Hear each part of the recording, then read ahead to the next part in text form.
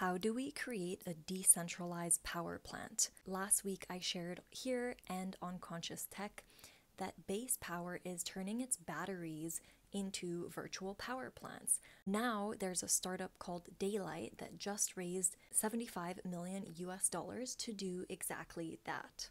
Daylight is focused on decentralized energy. This New York company was founded in 2022.